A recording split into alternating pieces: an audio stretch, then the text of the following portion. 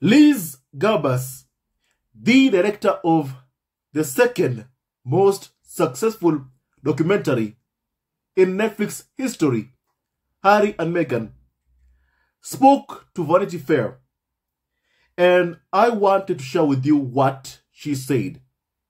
Clearly, she took the royal family hateful trolls to the cleaners, my family.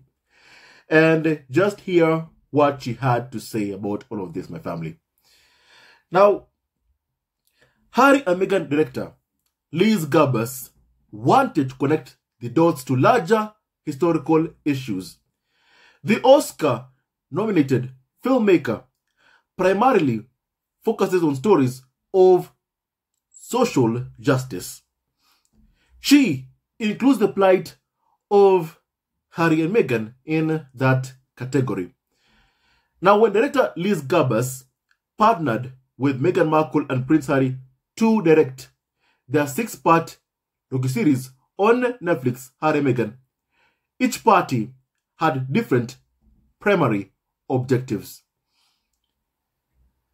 Now, Garbus said this, and I quote, "They certainly did see this documentary and do see it as very much their love story."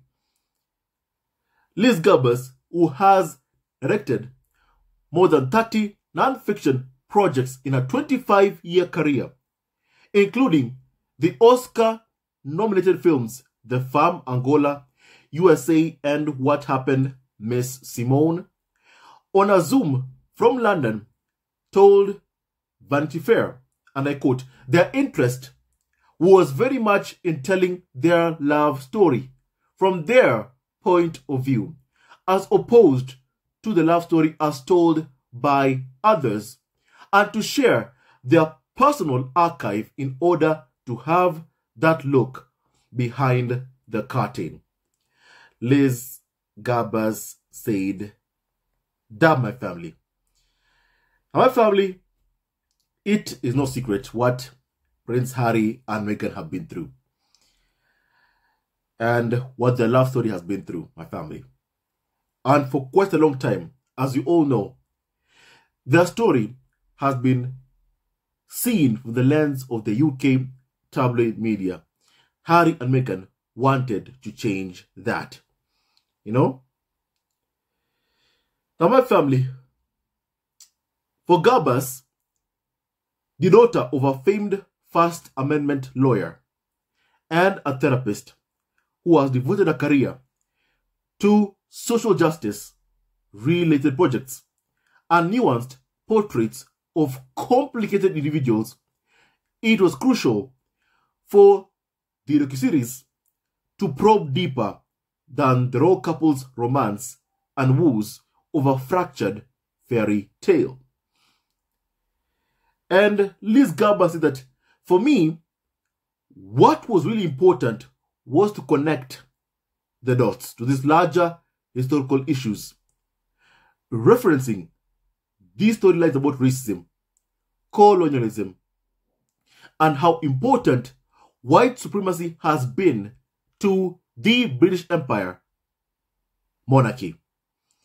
And my family, speaking about this, my family, we have had even the carnival of so-called experts like Dan Wootton say that members of the royal family should be whiter than white. And I'm quoting Dan Wootton's exact words in his article that he wrote for the Daily Mail. My family, clearly, we all know who that article was meant for.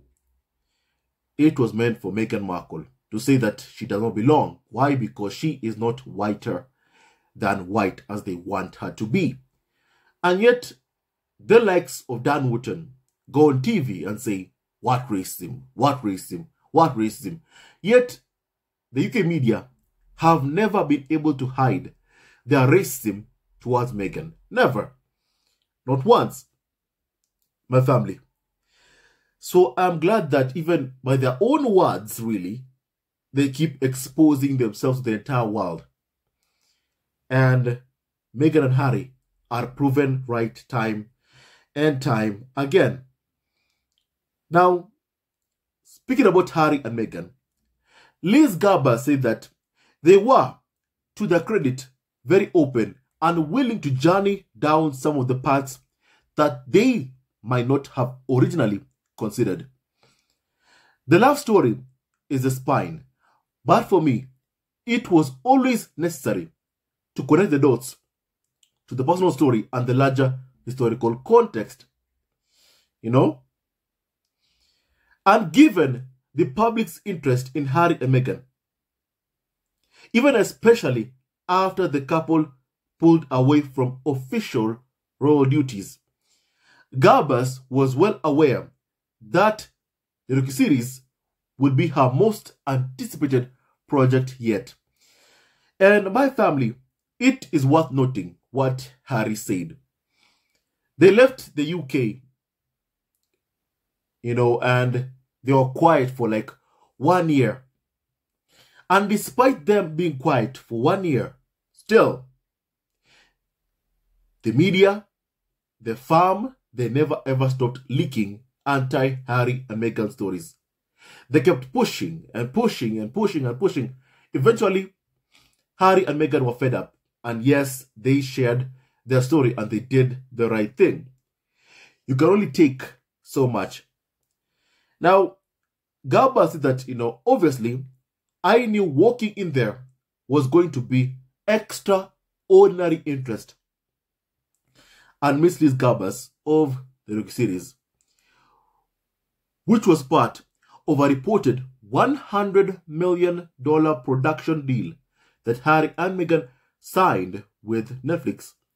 Just being aware of the microscope of the film was a challenge. And when it was released on December the 8th, Harry and Meghan proved such a media event that it broke Netflix viewership record for unscripted content with 81.55 million hours watched in the first week.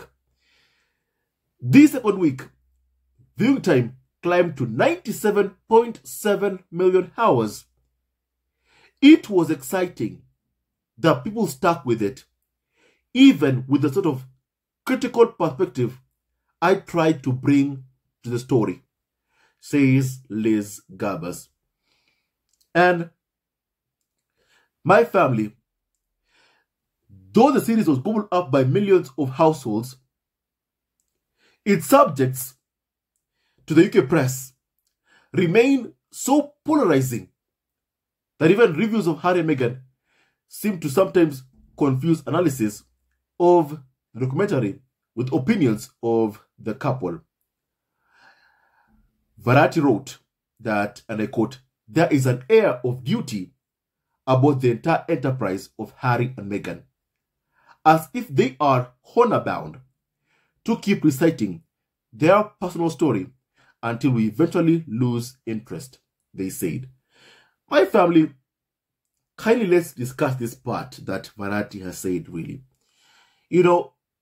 My family, I get what's happening, with the UK media. They like to talk about Harry and Meghan so many times that perhaps they want people to be fed up with Harry and Meghan content.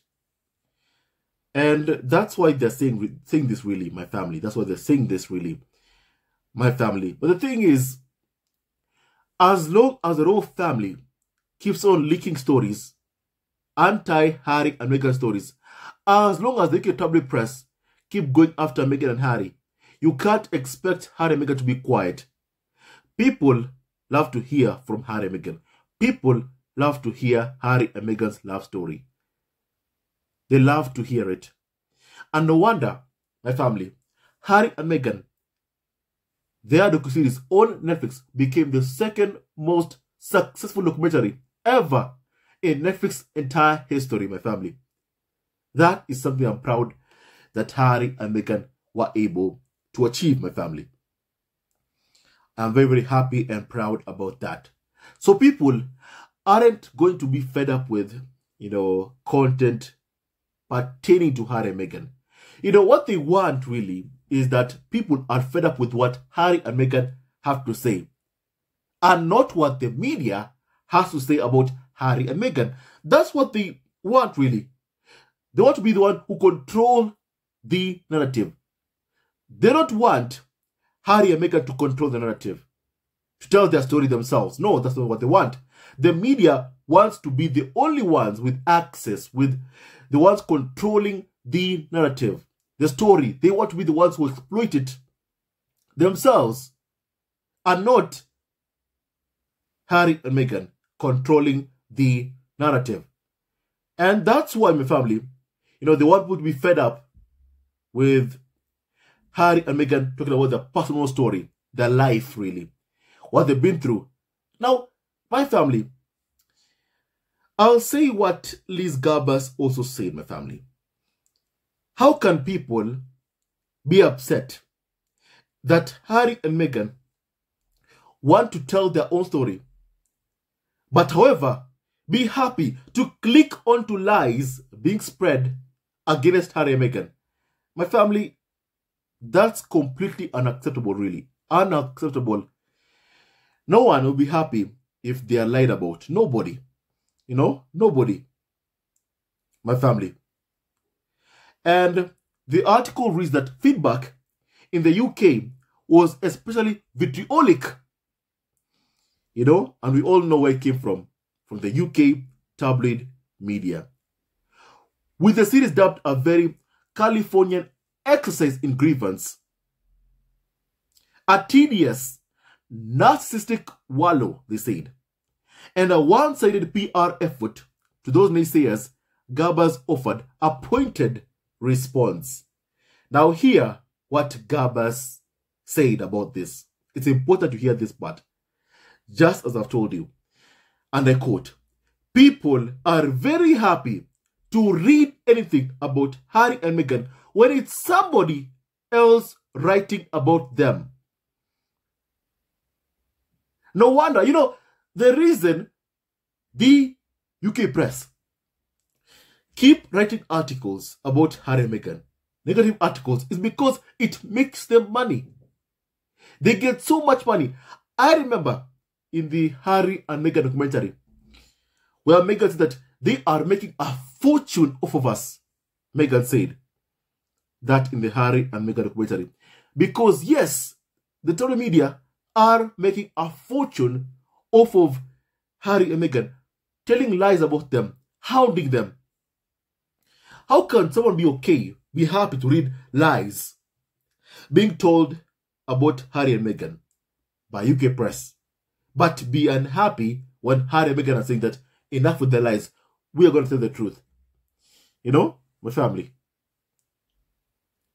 And I am glad what Liz Garbus said.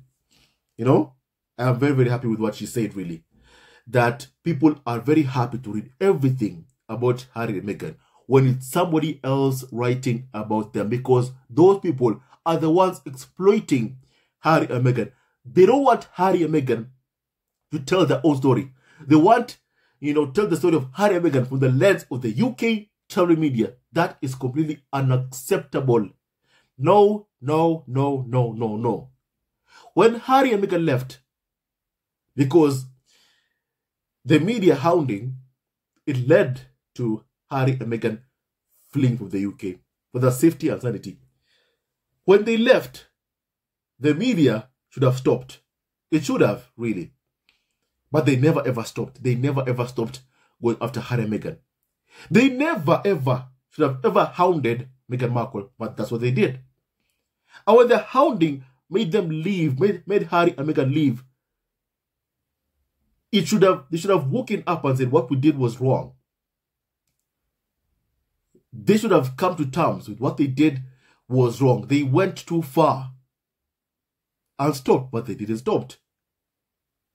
They kept on throwing threats.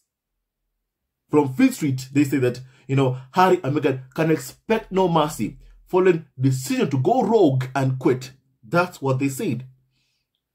When Harry and Meghan quit after a toxic environment created by the UK media itself, then they wondered, why are they leaving? And they thought that Meghan would leave alone. That was okay to them, but never did they think that Harry would leave? And Harry said that is embarrassing for some people because Harry left. It's embarrassing because this idea that they keep promoting about the royal family being an idealized family life, people should aspire to get to that. That's the pinnacle of the class system in the UK. When they left that system, people in the UK began to question, is that really worth it, really? And those questions are what is, embarrassing, really, for some people. Very, very much embarrassing for the UK press and even for the farm itself. My family, Harry and Meghan, chose love, and I applaud them for doing just that, my family. Liz Garbus said that, but when Harry and Meghan want to tell their own story in their own words, it suddenly becomes an issue. People are not forced to watch a documentary. It is not going to be required in school. It is your choice what you binge and what you don't binge, she said. There have been more documentaries and books written about Harry and Meghan than Harry and Meghan have produced themselves, and that is the truth and nothing but the truth. And the media have been selling that on TV. You have people who have never met Meghan being invited to Good Morning Britain. When asked, have you met Meghan? They say, no, I haven't. But this is the truth about Meghan Markle. I mean, come on. And people are okay with that. But when Harry and Meghan want to tell their own story, it's, no, we are not happy about that. We are angry about that. How dare they? I thought they wanted privacy. Yet even when Meghan is not visible right now, you've seen with your own two eyes what happens. UK media are asking, where is Meghan Markle? My family. Daily Fail also, my family, asked, where is Meghan Markle? They're all looking for Meghan Markle when she's not visible, my family. That is what they're doing, really. When they don't see Meghan, they complain. When they do see Meghan, they also complain. But let me say this, that they do want to see Meghan Markle because they want someone to abuse my family. That is what, they are looking for. And Daily Mail, it's clickbait title for an article, The Disappearing Duchess. My family, when Meghan is not visible. But yet, when she is visible, it's like, I thought they wanted privacy. My family, because they can't stand any idea of Harry and Meghan profiting from telling their own story. They want to be the ones who are in charge of the narrative. They want to be the ones who exploit members of the royal family. Even those who have left, like Harry and Meghan, they still feel entitled to exploit them. Actually, not entitled. That is what they're doing. Exploiting them. My family. That, my family, I find completely unacceptable, really. Unacceptable.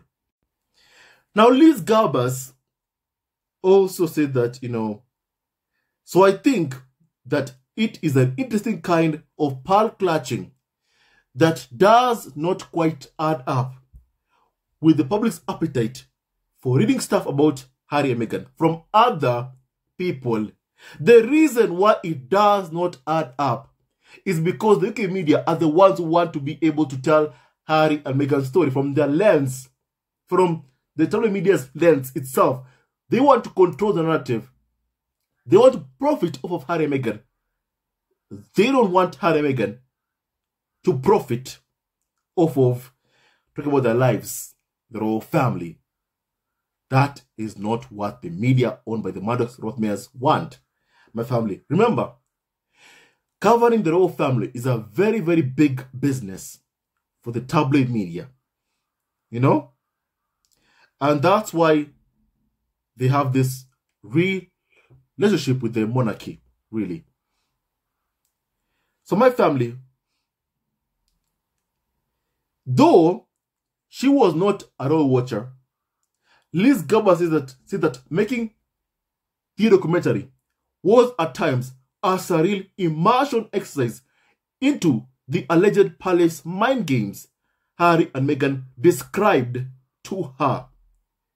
For instance, Buckingham Palace said that we did not reach out for comment on the docuseries. When we did, says Garbus, they did that to discredit us. And by discrediting us, they can discredit the content of the show. We lived through some of those moments that were a little bit like Alice through the looking glass. You know, my family, Liz Garbus has gotten a chance to see what Harry and Meghan have had to endure all of these years, my family. The toxicity, the racism, the bigotry of the UK media, the harassment, the hounding, and the lies also from the palace. You know, my family, Buckingham Palace was reached out to by Netflix to comment on the show. Then they say they lied that Netflix had not reached out to them. What a bunch of lies and liars that they are there. So people want to be fed lies from liars, and then later on they did accept they were contacted. My family, how can anyone support such liars, really? And people want to hear Harry and Meghan stories from them, from liars. It's completely unacceptable, my family. Unacceptable, really. Liz Garbus also said that another moment came when British TV presenter Jeremy Clarkson published a hate-fueled column for The Sun shortly after the release of the second half of the series, which highlights the negative and unfair press coverage of Meghan. Clarkson described dreaming of the day when Meghan is made to parade naked through the streets of every town in Britain, while the crowds chant shame and throw lumps of excrement at her, says Liz Garbus. That was an extreme example. That was an extreme example of the kind of coverage they have been getting. I certainly lived through it a bit. My family, Liz Garbus has never been a royal watcher. But even she was horrified when she saw that level of hate. My family, and they expect and think that Meghan should just shut up and just take it. But if you put through even one of them, through just a fraction of what they dish out to Meghan Markle, they won't like it. They'll cry foul. You'll see tears from them. Why?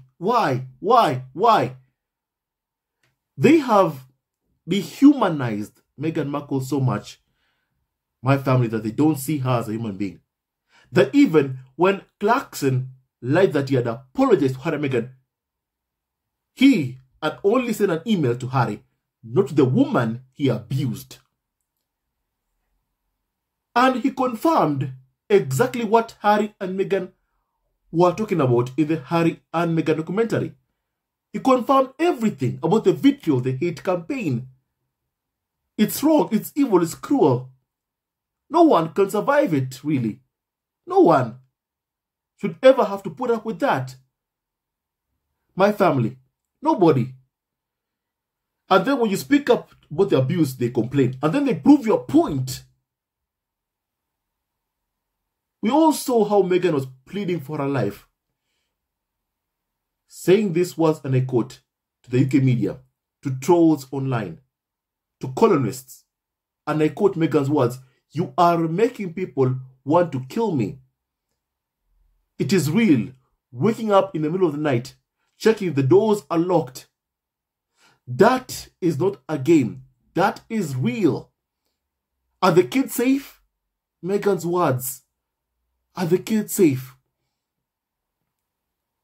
And despite hearing all of that, Jeremy Clarkson still incited violence against Meghan Markle, confirming exactly what Meghan said. My family, no one should ever have to endure this. And people should be held accountable for this kind of evil, vile rhetoric. This is not free speech, it is hate speech. And there is a difference between free speech and hate speech. Hate speech is completely unacceptable. You know, but in the UK, it is the order of business there, my family. Sad, really. Sad, sad, really. You know? Now, given Harry and Meghan publicly stated social justice mission, aligning with Garbus was a savvy move. Meghan and Garbus had first gotten to know each other when Garbus consulted on another production on Netflix under the Royal Couple's Archer Productions banner, PAL. Then since shelved animated series about a 12-year-old girl who travels through time to meet important women across history. Now, Liz Garbus says that there was already some trust there. Her and Meghan's decision to collaborate on the docuseries. Early on, we had conversations. They understood things that were extremely important to me about other things so that they would not be misinterpreted, Garbus said, my family. So I am glad that they picked Garbus to be the director for their docuseries. That Harry and Meghan picked Liz Garbus to be the director of their docuseries. What a remarkable, fantastic choice, really, my family. Now, my family, let me read a couple of comments on this. Now, someone said that they assumed that their media propaganda machine was capable of discrediting a veteran documentary producer. The firm is not ready for the new media landscape. The documentary and Harry's memoir exposed the royal family and UK media abuse and propaganda. Now, someone called Emily said that every lie they tell is being debunked directly by the person involved, but the firm uses sources to constantly lie, my family. You know, that is what they normally do, my family.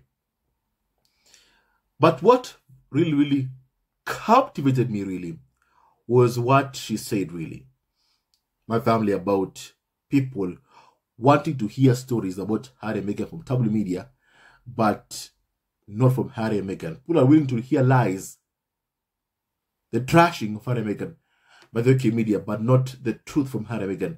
Listen, some people must be reminded that Harry and Meghan are human beings. They have feelings, they have emotions. Meghan is a mother of 2 children and they lost 1 child.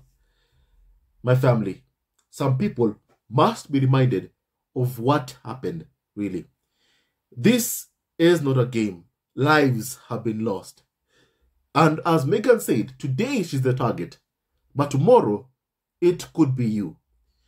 It could be your daughter, your granddaughter even. So don't be excited when you see what's happening and then keep quiet and be silent and say that, oh look, they are just targeting Meghan Markle. They will never ever target me. Don't think like that. Tomorrow it could be you. Tomorrow it could be me. So don't be too happy when you see lies being told about someone. Be someone who says no, no, no. These are lies, and fights against lies that are being told about Harry and Meghan. You know?